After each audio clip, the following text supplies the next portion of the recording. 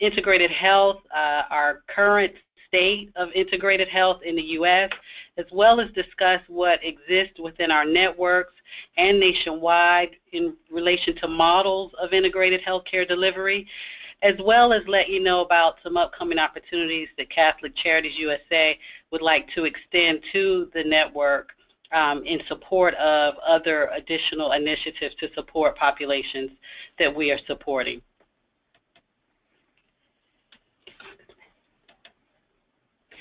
At this time, please mute your phone lines or computer speakers. You may use the chat feature for comments or questions during the presentations. And at the conclusion of the call, the lines will be open or unmuted for the presentation of any questions. And all questions not addressed, or if we don't have time to address all your questions during the webinar, we will respond via email.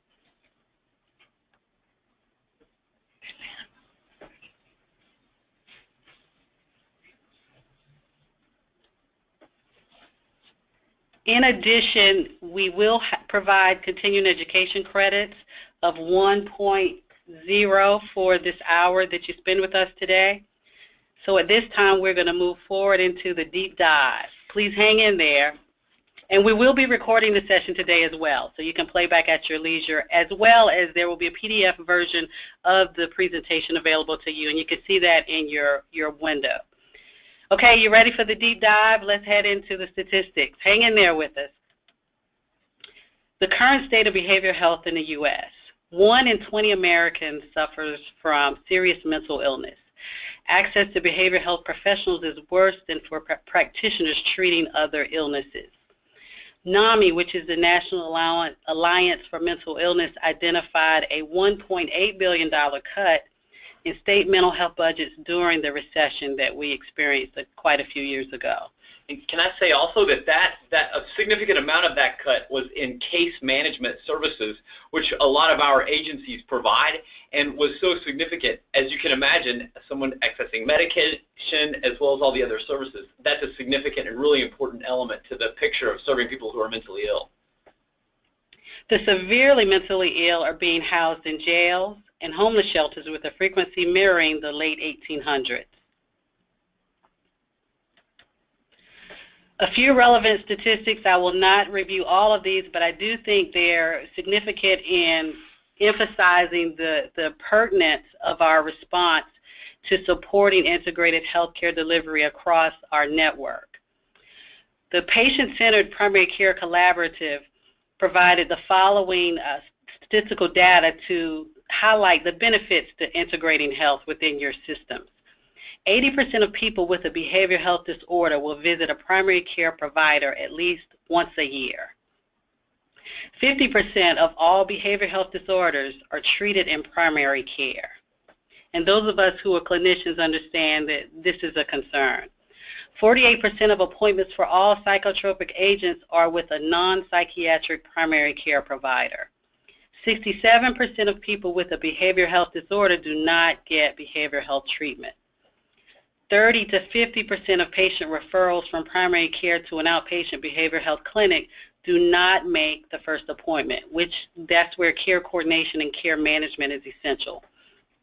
2/3 of our primary care physicians report not being able to access outpatient behavioral health for their patients. And this is basically due to the shortage that we're experiencing nationwide of mental health care providers, the health plan barriers that all of you are seeing out in your local communities, and the lack of coverage or inadequate coverage, which were all cited by primary care providers as critical barriers to mental health care access. And here are some of the financial benefits of behavioral health integration. The use of healthcare services decreased by 16% for those receiving behavioral health treatment, while it increased by 12% for patients who were not treated for their behavioral health care needs. Depression treatment in primary care for those with diabetes had $896 lower total healthcare cost over a 24-month period. Depression treatment in primary care had $3,300 lower total healthcare cost over a 48-month period. Behavioral health disorders account for half of all disability days. So when we speak of disability days, we're thinking of time off from work. So that's essential, and that impacts all of us. Annual medical expenses that includes chronic medical and behavioral health conditions combined cost 46% more than those with only a chronic medical condition. So we out in the field, the clinicians providing services, we understand the complexity of co-occurring disorders.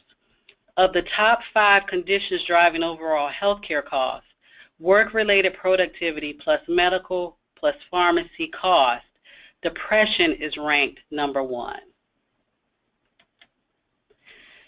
We have an urgency to respond, and I wanted to share this Kaiser Health News report that was published on October 17th of this year. The title was Scarcity of Mental Health Care Means Patients, Especially Kids, Land in the Emergency Room. This article noted that about 6% of all emergency department patients of all ages had a psychiatric condition. More than 1 in 5 were admitted, compared with just over 13% of medical patients. And about 11% required transfer to another facility, compared with 1.4%. About 23% of mental health patients stayed in emergency care for longer than 6 hours, and about 1.3% for more than 24 hours, compared with 10% and 0.5% of medical patients. So this speaks volumes to us to share clearly that the patients that we're seeing out in the community and in our agencies are not properly treated in emergency rooms. So we have to consider thinking of partnerships with local hospitals and emergency room delivery systems so we can possibly partnership and triage those patients to the most appropriate level of care. The benefits of integrated care. The Stanford Social Innovation Review published an article that outlines the benefits of integrated care in alleviating unnecessary hospital and acute care admissions. The article reports that 1 in 10 young children under age 10 struggle with some form of mental illness. That was a pretty astounding number for me. That was something I'd never considered as it relates to the perplexity that our children are facing in this day and age, regardless of race or income. So this is not a race or income relevant statistics. This is across the board. It's a generalization. And only half will receive help because primary care physicians are not properly trained to identify mental health needs and are not integrated, meaning they do not have a behavioral health professional on site or accessible during routine visits. So here in this case, we really are required to adopt a strong, a serious, comprehensive approach to serving our populations. And I think that if we believe that this is all this research that Ramona has presented is out there in our community and our field and telling us we really do have to create a system that is something that our clients can have an easier access between physical health and behavioral health. And then also because we're being faith-based, we also, I feel like, have an important role of discussing and considering spiritual health as well. So this is a clarion call for us that we must respond as Catholic Charities USA to these issues, and how do we do that? And so this is an important first step here in our meeting that we had at the annual gathering, but also a significant first step in having this webinar this afternoon. So really, I think that what we need to think about are the idea that traditional, standalone, one-on-one counseling programs really are not the wave of the future. When we think about where we're going, we need to think about the people that we're serving and what's going to be best for them is the concept of wraparound services. If you think about someone that the statistic mentioned earlier, that over 50% of people that have mental health needs are going to their primary care physician, then they're going to think of the terrible, a lot of times for a lot of our clients, the kind of climbing Mount Everest to get to, if they make a referral to a behavioral health counselor. So just imagine if all of that was provided in a co-located situation, that could be an amazing situation. So we're kind of looking at what's going on across the rest of the United States, that hospitals and other systems are trying to do what they can to try to combine these services. So we're not looking at segregating, but we're looking at trying to combine all the different kinds of services so that we address the needs of the whole person. Also, we believe that, well, we know that what we're seeing from research is the concept that probably folks that have non-credentialed degrees or don't have a master's degree or don't have a license in what they're doing really are not going to be able to be reimbursed or be able to provide the services at the level that our patients, our clients, our beneficiaries will need to be able to be successful. So what we really need to do is, what are we doing to assure that our population of our workforce is strong and is I guess so, have the tools of evidence-based practice to be able to do with the work that they're doing. Okay, then a big part of this is the situation of reimbursement. That it used to be just always that people were paid by volume rather than value. I see a client 10 times in my practice or in our agency, and therefore we were reimbursed for those 10 times, that volume. I know, like, different places across the country, like some bill per minute. I think, like California, the Medi-Cal, they are billed for every 2 minutes of client contact, which requires a significant amount of process recording. But you think about that, the idea is that I think where things are moving is that we will be reimbursed based more on value. How are we measuring what we do? And we have to employ really quality measurement tools so that we can better indicate the impact that our work is doing on the clients. So I think this metric issue is something that's important, and that Ramona and we'll be talking more about, and how do we help our agencies provide better tools so that there can be an indicator that shows that we really are providing a significant value to our clients. So here are two models, basically, this concept of a patient-centered medical home and a Medicaid health home. So as you can kind of see there in the description of the two, these are just two examples of a really strong or robust sort of integration of medical health and behavioral health. Really, a patient-centered medical home is where all patients are covered, no matter age or gender and all that kind of stuff. But it's led by the physician. The primary care provider is the leader in that concept. But there are multiple payers within it. It's team-based in that the physician may be interviewing a client in his or her office, or interviewing a patient, and considering all the medical aspects, and the client brings up that they're dealing with anxiety or depression, then the primary care physician could call down the hall and bring in a psychologist or a social worker to be able to provide some sort of behavioral health intervention at that moment, and then be able to follow up with the person, all there in a co-located facility. That's a great way to do it. And the payment that's reimbursed there isn't, well, the doctor saw the patient, period, but what is the value that's been added to the client? How has the client improved? Have they been able to, maybe another situation might be a doctor that says, well, your smoking is causing terrible heart stuff for you, then we're going to actually get you to be involved in some sort of behavioral activation where you can reduce your smoking, and therefore that'll improve healthcare outcomes. Medicaid health homes are a little bit different in that they're primarily focused on individuals with chronic conditions. And it includes a lot of mental health organizations, addiction treatment providers, and it's really Medicaid only. It's team-based. Maybe there can be co-located or just referral-based or whatever, but they all kind of come together in this way. So that's a little bit of a different type of Medicaid health home. This is just to show that there are different ways to integrate healthcare. Everything from if your agency has an independent practice that's just behavioral health, you could go and reach out to a primary care physician, or you could go reach out to a hospital. There are different models for this, that we can play a role in this type of provision, this type of behavioral health integrated healthcare provision, if that makes sense. So there we go. Some overarching principles of this whole idea are the recovery model. Here, this concept of moving away from a disease model towards a resilience model. So it's very, very much about recovery. It's about hope. It's about a belief that the person really can get better and that they're not kind of stuck with this. And we also view the person not as a diagnosis or not as the reductionistic view that we often take in care, is to say, look, here's a strong person. How can we develop this person? How can they come along and be a stronger situation?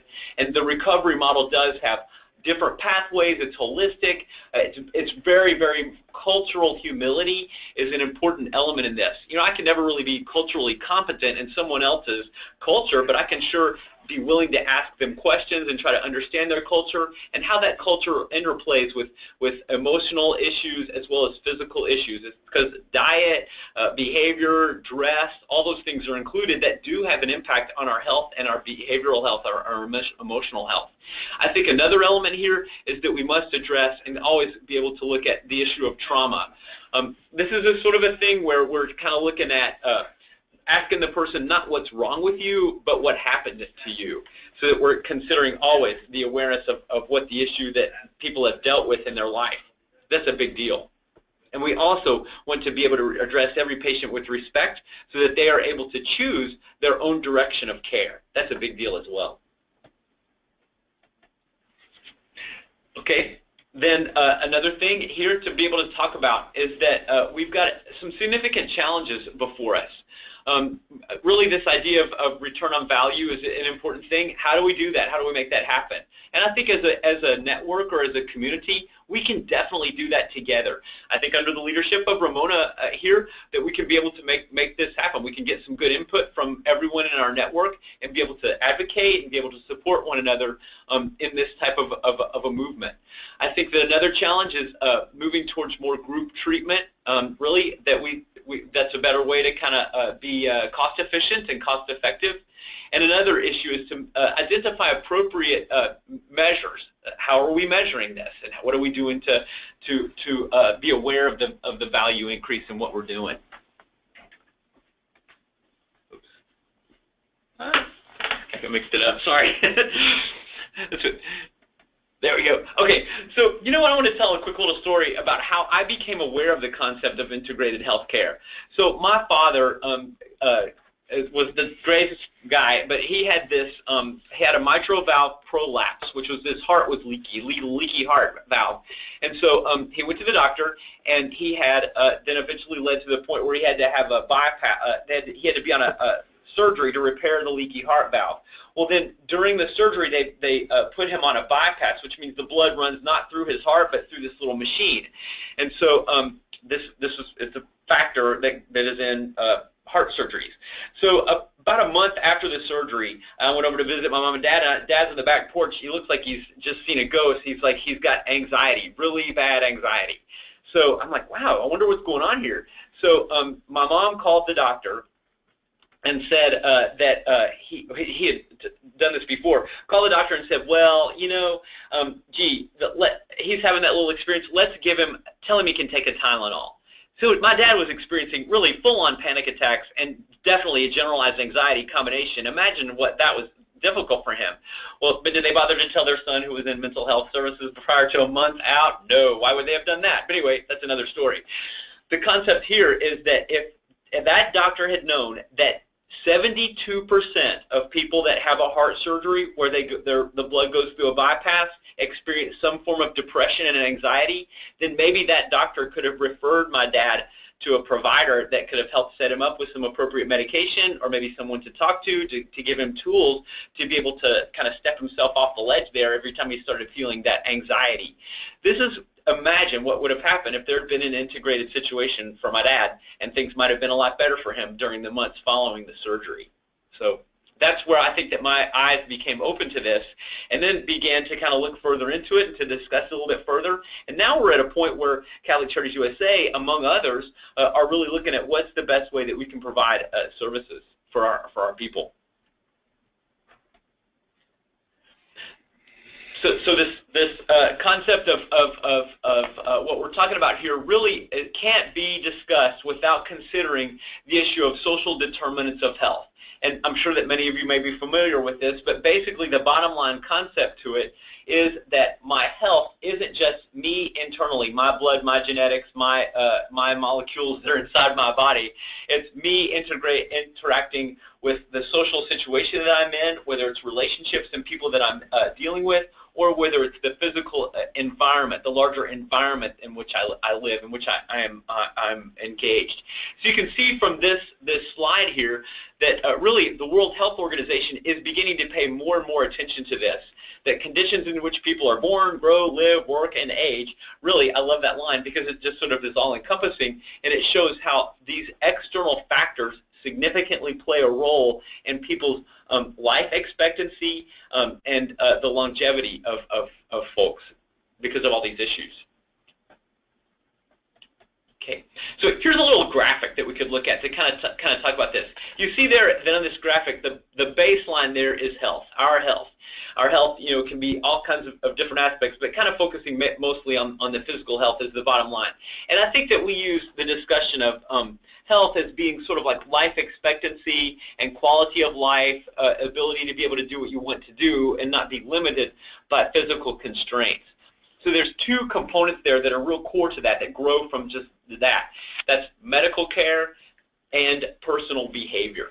And those two are kind of core there because they interplay so much. Medical care is only helpful in so much as someone can be able to access it. And only someone can access the service only so much as they are free to do so. If finances are a barrier, if access is a barrier, if relationships and knowledge to what's going on is a barrier, then that keeps us from being able to provide the services that are there, people having access to that. That's a significant determinant of health, is people's access. And on those different factors is my ability, my awareness, my access, you know, all those kinds of elements that connect to personal behavior. Then you kind of go out to that next level on this graphic. You can kind of see living and working conditions in which we live. So if we live in a community that has poor water quality, or if we live in a community that has poor air quality, or if we're in a home that has lead-based paint that's never been detected, all that stuff is going to really relate to our health. It's going to be something that's important. If we live in a situation that's consistently stressful, if there's abuse or violence or in the home, that's going to be definitely impactful to the children in the home. That's a big deal. Then you kind of step out a little bit larger and you look at economic and social factors. You know, you think about someone who's living in poverty, that they have maybe for some reason have a lack of education. That's a difficult thing for people to deal with. In fact, consistently over a lot of the studies about the social determinants of health, it seems that education seems to rise continually as a major part of kind of a disadvantage. You think about people that don't complete high school or don't complete at least some portion of college. Those folks that aren't completing high school have many more negative health outcomes than those that have higher levels of education. That's a consistent message. In fact, if I was standing here and I offered you, you know, $1 million or a college degree, you know, we're tended to take, we just want to take the $1 million, but that's going to go away. But the degree is going to be a much more valuable thing for any individual, pertaining specifically to the elements that we use to measure health, you know, as far as life expectancy and longevity. So all this kind of comes together that we can't ignore and just say, here, I'm going to give a pill for this symptom. We got to kind of back it away and look at all those different aspects. Okay, so here's just another way, another element or another way to look at that same thing, looking at from a larger picture. When we talk about racism, did you know that 3-to-1 students, African American students to white students, are more likely to not complete, to be expelled from high school? 4-to-1 to be more likely to have repeated times of where they're not expelled but put out of school, you know, suspended, where there's suspension. 4-to-1 more likely to be consistent suspensions rather than white non-Hispanic students. So you can just kind of see that these things play a significant impact on our clients. So a couple things, few more statistics here. CDC estimates that about 10% of premature mortality is really due to inadequate health care. People aren't getting access. This almost 100%, 98% of healthcare dollars are for healthcare rather than prevention. Think of the role that we could play to save a lot of money and a lot of angst and a lot of suffering if we were focused on prevention, and we'll see a slide on that here in just a second. So here it is. Here's the slide. So we're saying that that you can kind of see this little picture, this deal about if we're addressing the social determinants of health, if we're doing something up above to sort of talk to people about, just even think about the concept of smoking. here's a person in a situation, they don't have the knowledge or the awareness of what smoking does to you physically. There's anxiety and depression and sadness, and smoking helps the person calm down. Their parents smoked, they live in a family that smokes, it's part of the deal. But if we were able to intervene up at the top of that thing where those little people are and say, hey, look, here's some things you can do to reduce your stress, here's some other ways that you can socialize around, things you can socialize around, address it up there, rather than going up to that, dropping off down to the deep there and ended up in an emergency room because you're having asthma attacks repetitively. Think how expensive that is to have to take the ambulance to go to the emergency room. That costs the hospital money, it costs the family money, it costs the individual money. So we kind of look at this thing of primary prevention. What role are we playing there as a system?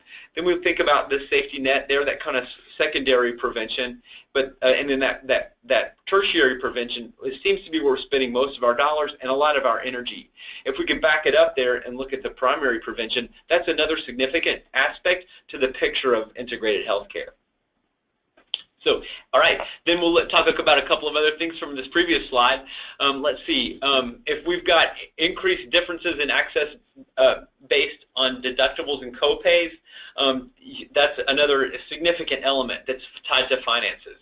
And then we kind of mentioned this earlier, but did you know that 40% of primary care physician visits are because of behavioral health issues?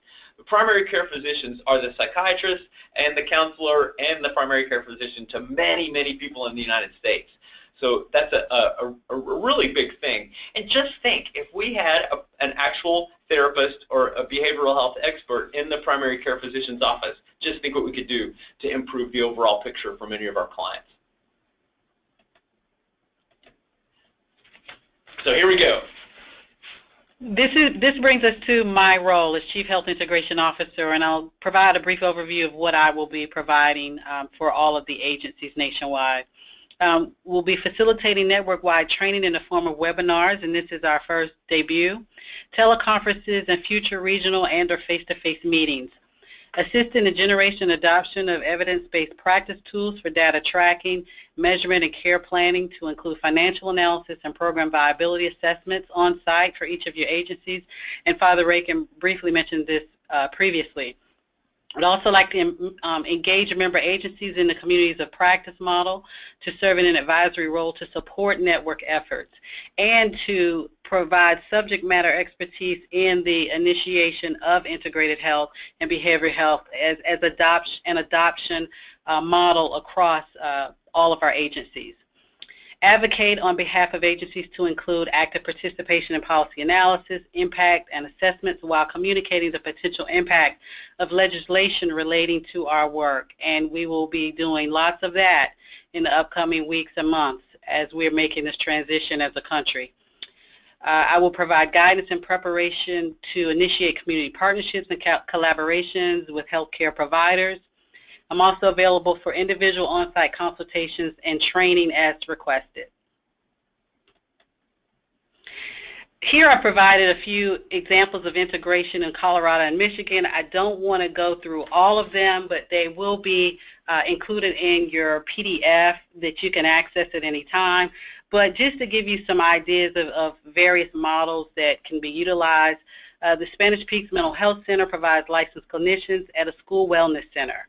And the services offered at the Wellness Center include individual, group, and family therapy. Just an idea. The PATH program employs one full-time master's level clinical social worker from the Spanish Peaks Behavioral Health Center, and they interface with POSADA, an agency providing housing and supportive services and empower homeless individuals and families.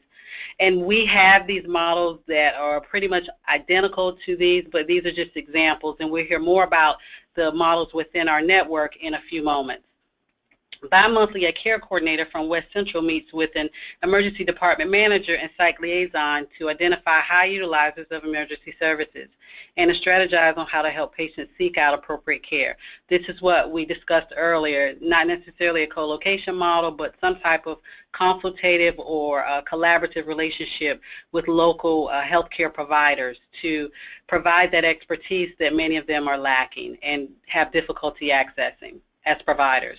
The Moreno Health Center is an integration of Peak Vista's adult medical services into Aspen Point's adult and rural services location. And many of us are located in rural communities, and we have access to providers, as well as our patient populations may not have transportation and experience all sorts of barriers to accessing services. So this is a model that assists in enabling clients to be seen by both providers at the same location, which is co-location, as well as allows them to establish a medical home.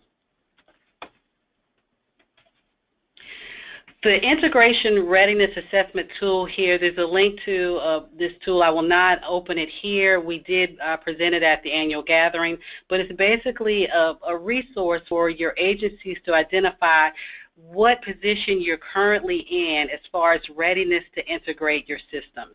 And it's sort of a formative model, and you can sort of look at your internal infrastructures, what resources you have on staff, as well as within your system, and determine your readiness as it relates to going out and establishing partnerships, and also establishing that IT infrastructure, electronic billing, all those things that are essential to healthcare integration. So this is just a resource for you to access at your convenience. At this time, we'll conduct a poll because we want to hear from you. Please utilize your computers to answer the questions. Give us a second to launch. There will be 2 polls, so please share your information accordingly. 1 second.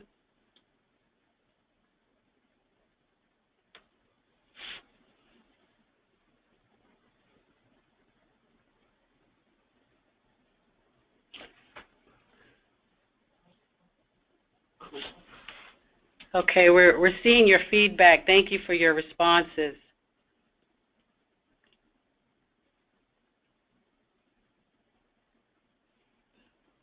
Funding is breaking away as a... Okay.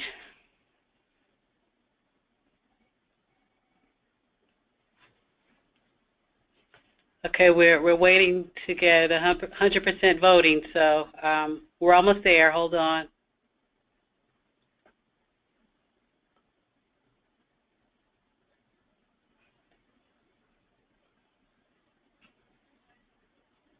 This is very helpful information.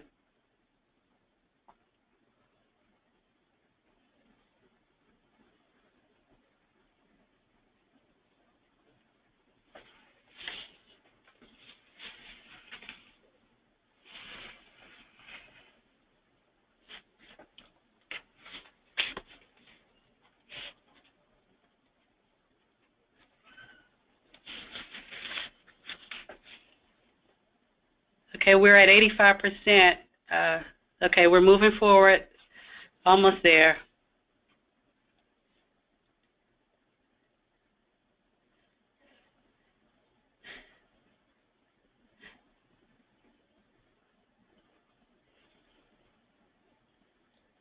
Okay, the question is, what is the greatest challenge to health integration in your agencies? And we're right at 89% now, and looks like the greatest is funding, which is 64%. We have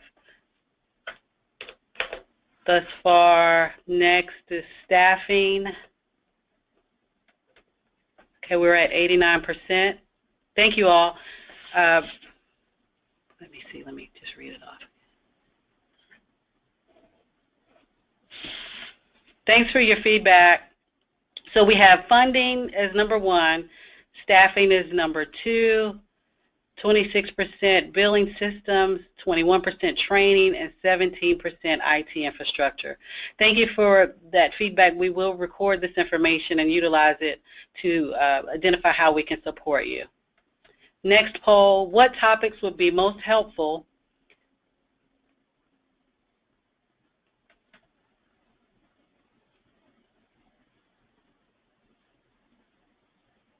for future? Okay, what topics will be most helpful for future webinars? Please begin to weigh in at this time so we have an idea. And the communities of practice will assist in identifying topics as well, but we wanted to get your initial interest at this time.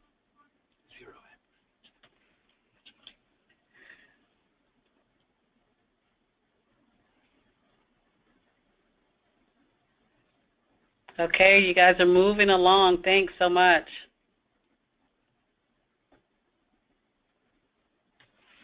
Okay, a few more seconds.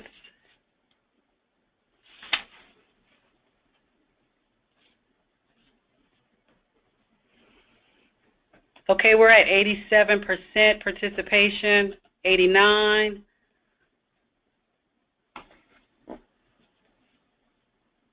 Okay, we have 89% responses, and what we're seeing is you're interested in, equally interested in integrated health, the basics, as well as state and federal initiatives. Great.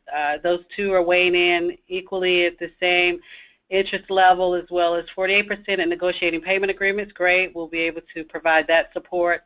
And fourth is workforce development. Great.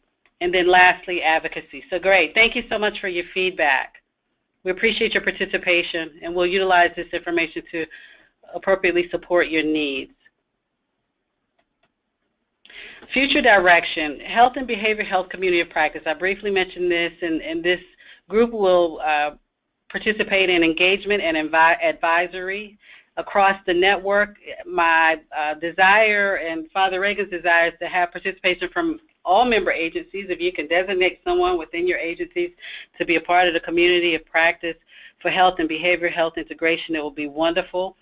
That's just so that we can have a consensus, as well as a group of subject matter experts to support each other and provide consultative services.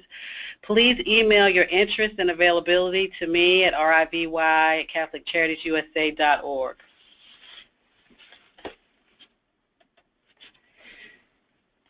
Additional support for member agencies. There will be ongoing training opportunities to include quarterly webinars that provide opportunities for agencies to learn about concepts and models of integrated healthcare. We'll continue to discuss the topics that we've reviewed today. Also, we will have subject matter experts and presenters that are leading integration efforts nationwide, participating on our calls. So upcoming webinars and trainings will be communicated via the same channel as previously. Federal, state, and/or foundation funding opportunity announcements will be shared as well. We are working on establishing a one-stop communication platform to remain in contact with all of you, so please stay tuned, because we'll keep you informed about that, as well as legislative updates and advocacy, which really is going to impact our work over the next few weeks and months regarding what federal funding opportunities are available, how our states are positioning in this new healthcare and behavioral healthcare climate. We're sort of hanging out to see what's going to happen and how it's going to impact us as a network, as well as on-site visits to provide training, capacity evaluations, and integrated model readiness assessments, and agreement negotiation support, which has been discussed previously. Here's a new opportunity that we want to extend to all of you, and begin to think about it at your interest level as well, because we want as much participation and engagement as possible. We are proposing a new group to support grieving women. We're seeking interested licensed clinicians to participate in a 1.5 two-day training here at the national office in preparation of launching a new psychoeducational and spiritual support model for women who have experienced the loss of a child via miscarriage, stillbirth, live birth, infant death, or illness, as well as women who have experienced trauma in the form of rape, incest, or other forms of abuse. This group will enhance coping skills and promote health and well-being among participants. So interested persons or agencies or clinicians, please send me your information by email, and I'll keep you informed as this project rolls out. Also, we need your feedback. We really need you to let us know what your statuses are across the network, because it's 164 member agencies, and we want to gather data specific to integrated health, what partnerships you have, etc., as well as your workforce, who your staff is, who's credentialed, what services you're providing. So to continue to, not continue, but to provide the most optimal support to all the agencies, we need you to respond to 2 brief surveys that you have or will receive via email over the next few weeks relating to behavioral health program structure and existing and our future collaborative partnerships. And thank you in advance for responding to those surveys. They're very brief. We understand you're busy, but we also want to be well informed so that we can provide the support that you need out there in your states and communities. At this time, we'd like to open the phone lines to hear about integrated stories within integrated care stories and models within the Catholic Charities networks. We have a few agencies listed here. I'm not sure if we have representation from all the agencies listed, but we would like to solicit your feedback regarding, just give us, if possible, 2 brief minutes of the models that you're adopting in your cities and your agencies, and if you have any potential partnerships that you're in discussions with. And I would also like to extend an invitation to CC of Wilmington, who I believe they're on the Wilmington, Delaware. I believe they're on the call as well, and hope that they can share their stories as well. We'll open up the phone lines at this time.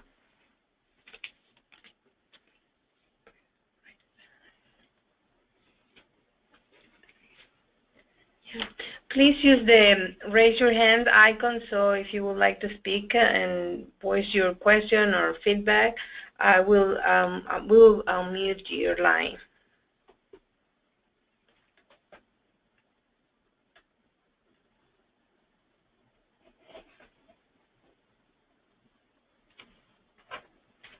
Is anyone on the call represented from these agencies listed? Please raise your hand and let us know so that we can open your line to speak.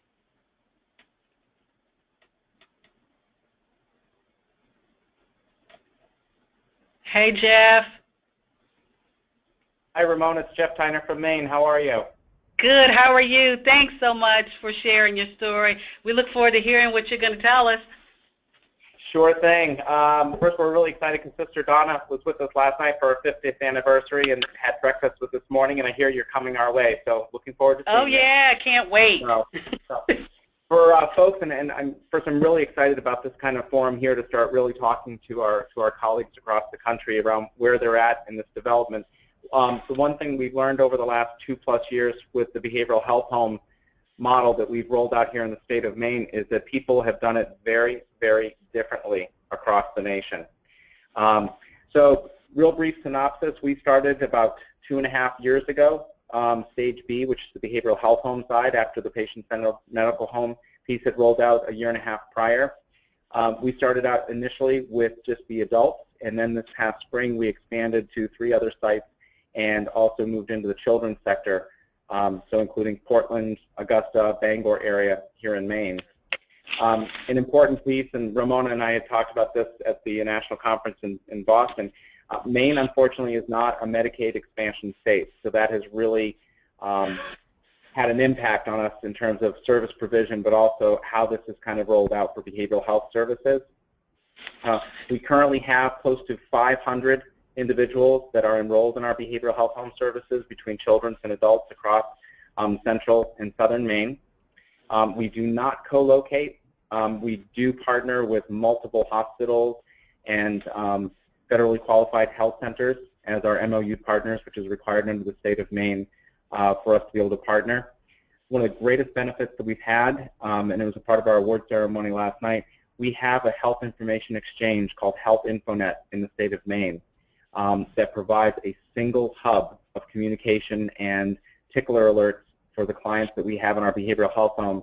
Our workers get an immediate notification of anyone in an emergency department or inpatient setting.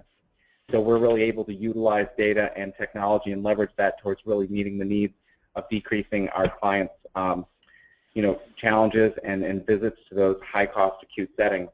I don't have the statistics in front of me, Ramona, and I'll just wrap up with this. But we have seen over the last 2 years probably a 50% decrease in emergency department utilization and similar numbers around inpatient. So we really have some fantastic outcome measures, both in terms of quality of life, cost savings, and engagement for clients to look to as we continue to expand and really leave the quarter-hour fee-for-service behind, because that's being really almost exterminated here in the state of Maine through a whole bunch of regulatory pieces. So that really is the direction we're going. So the PMPM model for us is working, but it's been building the plane as we're flying it. Wonderful. Thanks so much, Jeff, for sharing your story and all the amazing work you're doing there.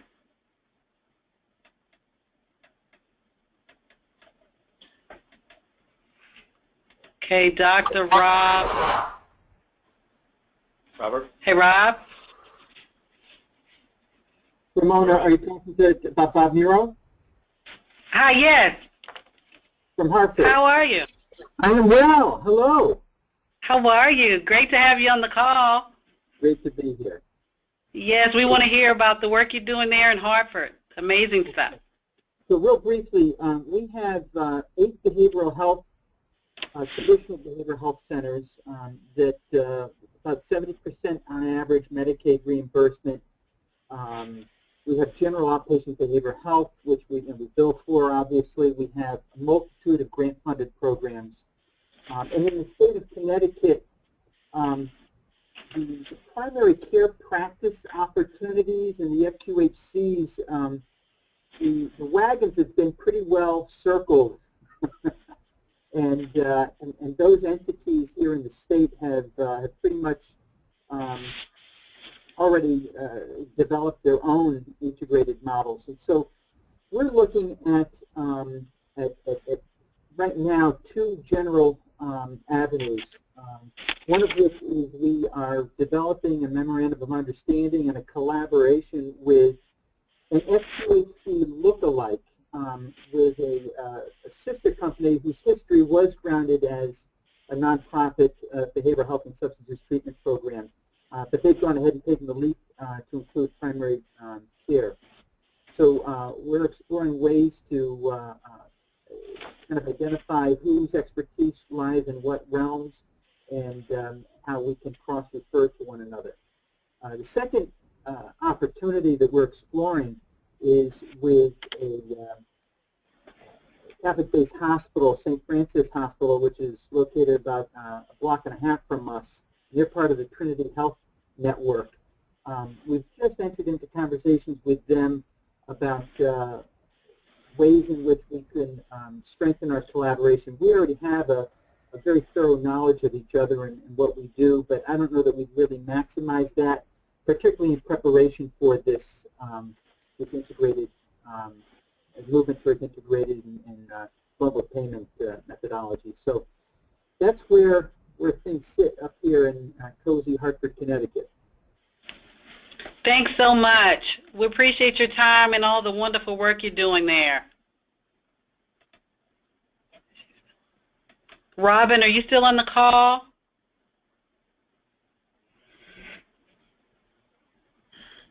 Okay. Anybody else? Those are 2 pretty great examples.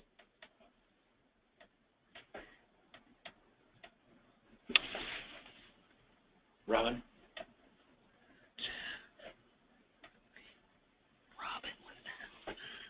Hold on one second. We're trying to get to you, Robin.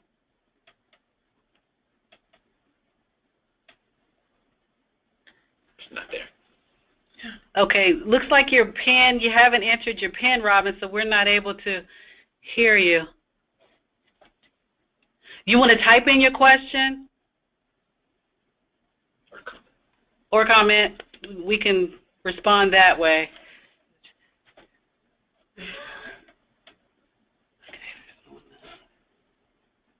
Oh, thanks, Robin. We saw your note. Thanks so much.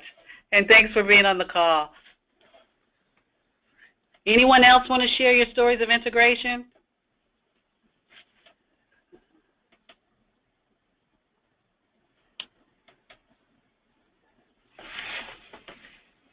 Fritz Jones? Hi, Fritz. So you're on?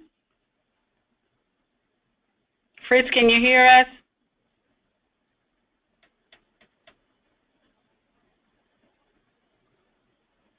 Fritz, can you unmute your speakers, please?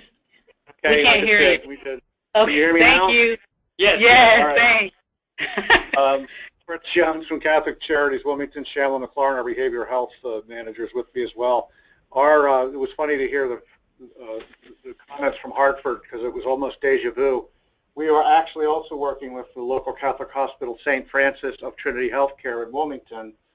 We're partnering with them, and it's getting closer to fruition. We actually have just been picked as a finalist for a grant that's going to allow us to go out with St. Francis Hospital's current very popular medical van program that provides health and medical care to people in different parts of the city of Wilmington, very underserved areas, very poor, a lot of Hispanics. We're going to actually be partnering and going along with them in a second vehicle to provide a variety of supportive social work services, including we expect behavioral health services. So we're excited about it. We also are looking at the opportunity to expand that outside of the city limits into very underserved rural parts of our diocese, particularly in the eastern shore of Maryland.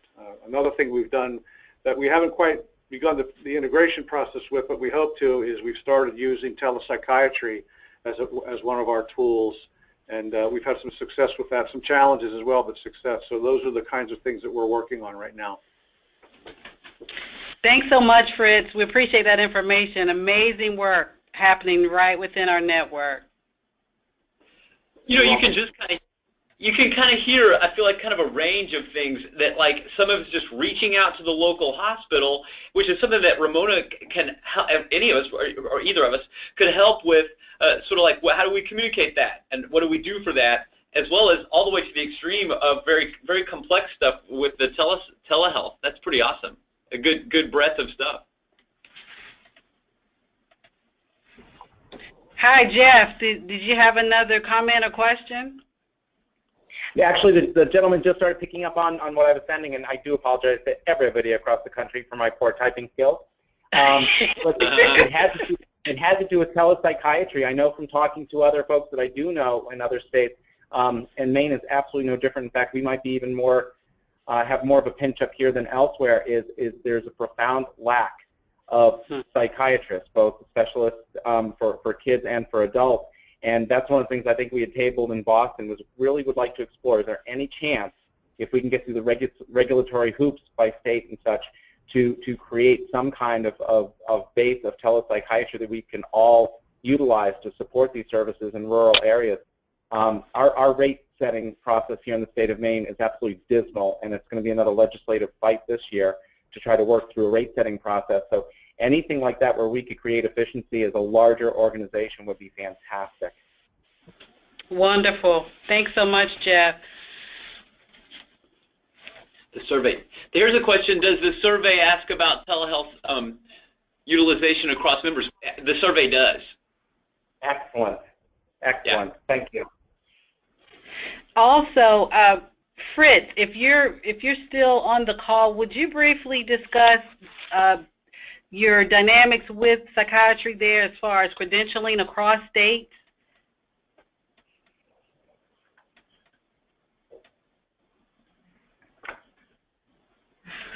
Fritz? I'm going to turn it over to Shamla because she's got the best experience with that, but yeah, we'd be glad to answer that question. Okay, great. Thanks. Okay, hi, I'm Shamla McLaurin. I'm the Behavioral Health Program Manager here. How are you? I'm fine. How are you? Great, thanks. So the credentialing process, it has been challenging. Just the state of Delaware, you know, and I'm sure every state probably requires similar things in terms of just getting the fingerprints done from another state to here. It's kind of a long process. Wow. And you know, all the DEA clearance for controlled substances, licensing, those sorts of things. So it can take a little while because each thing that's required takes a different amount of time.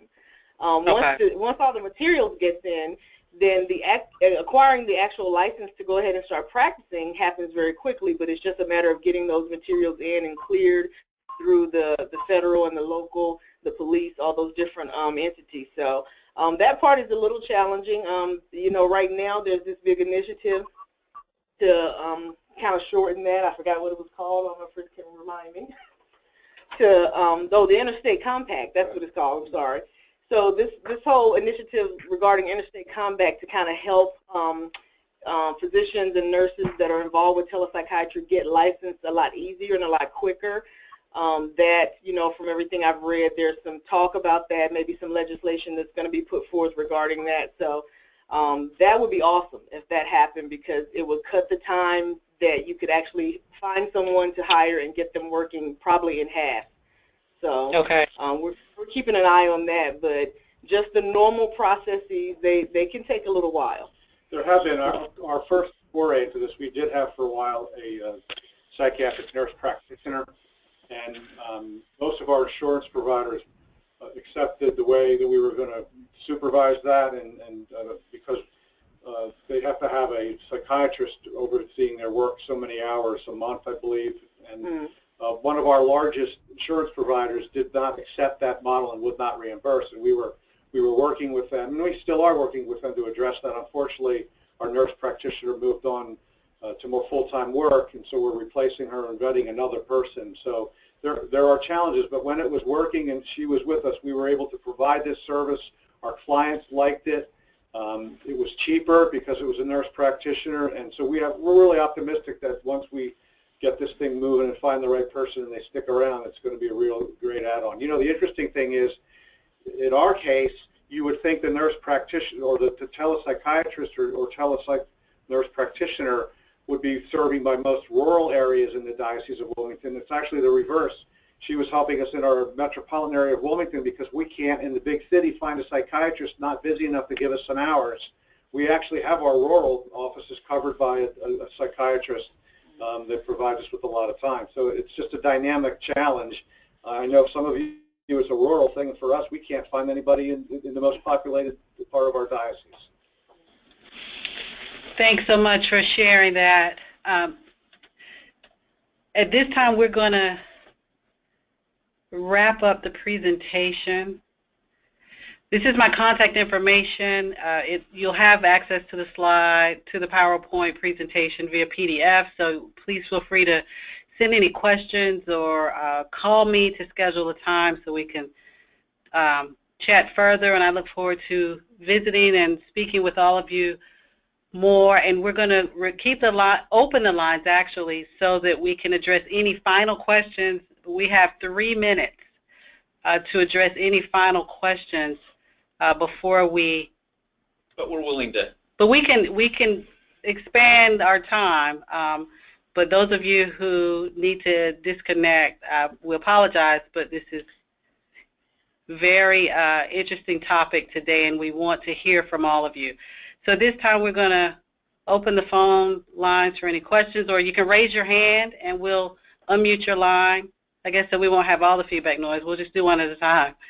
So if you have any questions or comments, please raise your hands at this time and we'll unmute your lines and allow you to speak.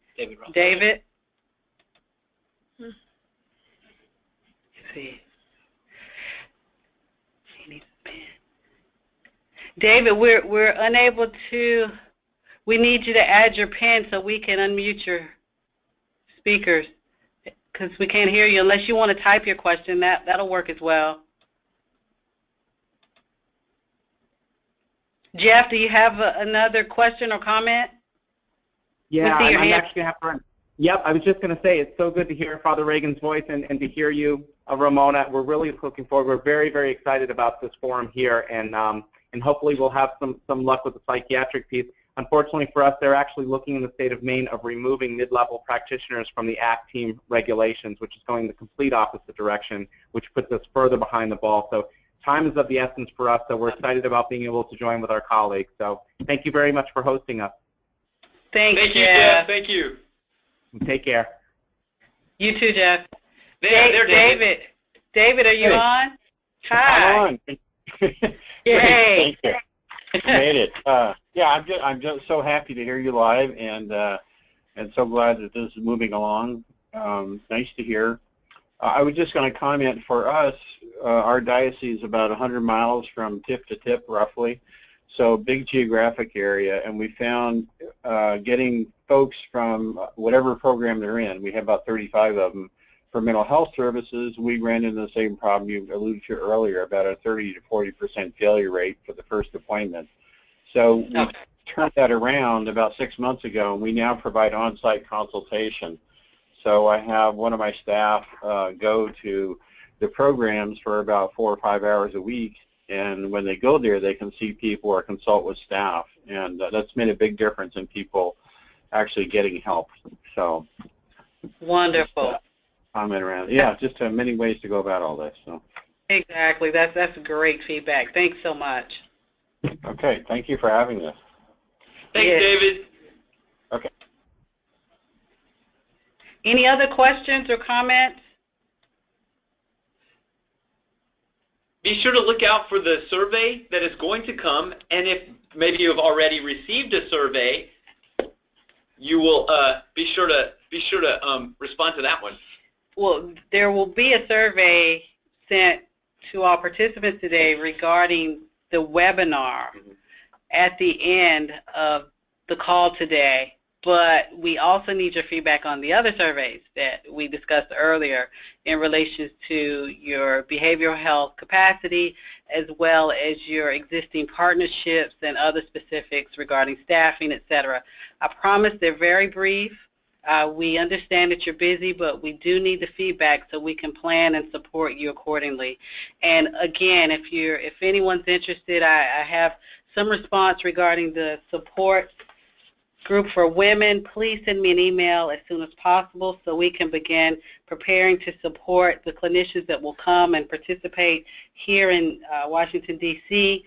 and learn about this exciting opportunity to expand your skill set in a different evidence-based practice group training model that I think you'll all be very excited about, as well as to support women who have experienced the losses and grief and traumatic incidences that we've described. Hey guys, too, if you are interested in getting a continuing education credit for this hour, please email Ramona, because that's the only email that's listed, and she'll forward it to me, and then we'll be sure to get you what needs to be done for that. But we have to do a little bit of an evaluation. You have to respond to an evaluation so that you can get this continuing ed credit for this. So this could be a 1-hour CEU. Thank you all for your time. We see no further questions. Let's see. Okay, this is Renee. Okay, we'll relist the email, my email. There it is. Okay, it's rivy@catholiccharitiesusa.org. If there are no further questions, thank you all. Have a wonderful rest of the day and week, and we look forward to connecting again soon. And thanks for all the work you're doing across the U.S. Thank you all, and thanks to Ramona for setting this up and doing this. We will share the PowerPoint. Thank you.